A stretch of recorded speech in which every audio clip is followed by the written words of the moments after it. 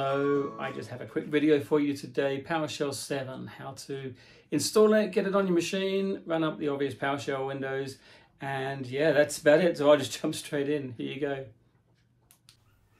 Right, so PowerShell 7. Let's firstly have a look what we've got installed. So we can do that with the PSVer, tab that out. You can see that we have 5.1 on this machine, which is the normal Windows 10 one, so that's all good. So what we can do is we can do a quick search on the winget so we can see what is available on there, which we do with this command.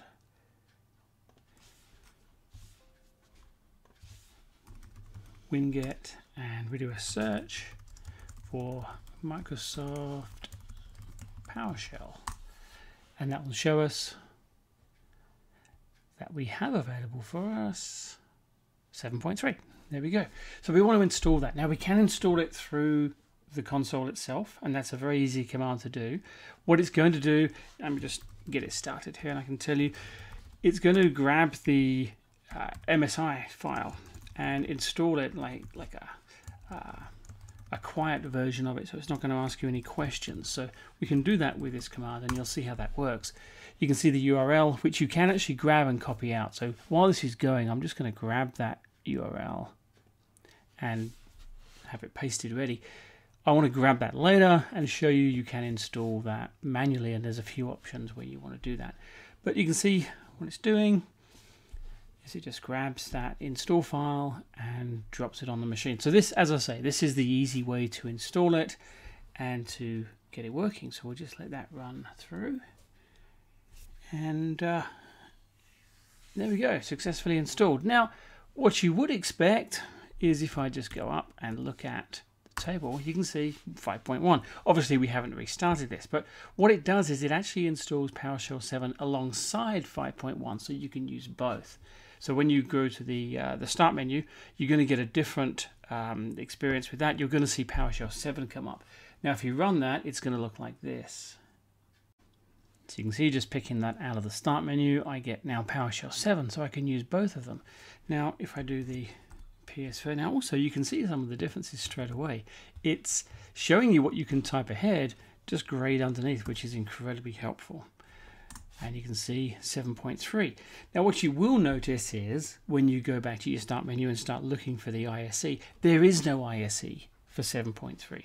So how you're meant to do it now is that you would use Visual Studio Code. So if you don't have Visual Studio Code, go get it, install it. It's a much better version than the ISE, and you can do a much more with it and really utilize this PowerShell 7 accordingly. So there you go.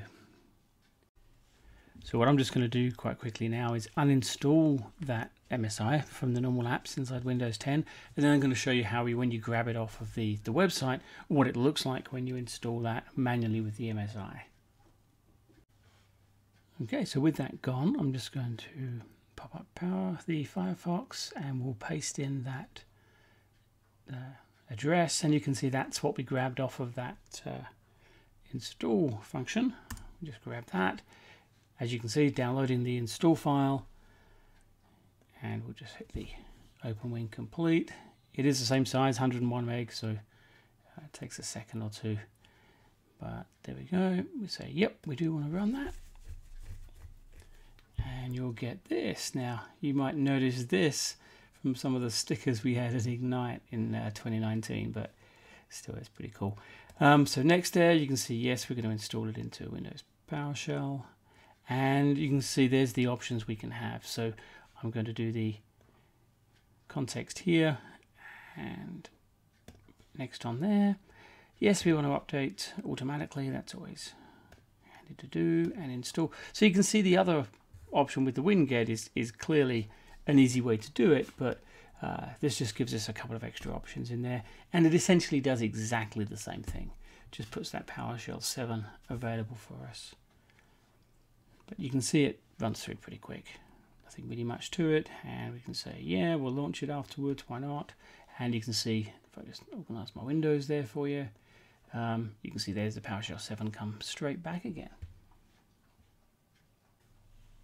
Now I will actually just run up the Visual Studio Code for you, just so you can see what it looks like. You can see here with the extensions that it has.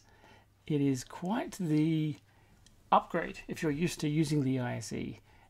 There's a lot you can do extra with the way the code looks and the way you can debug things. It's actually pretty awesome. So I'm not going to get into it in this video.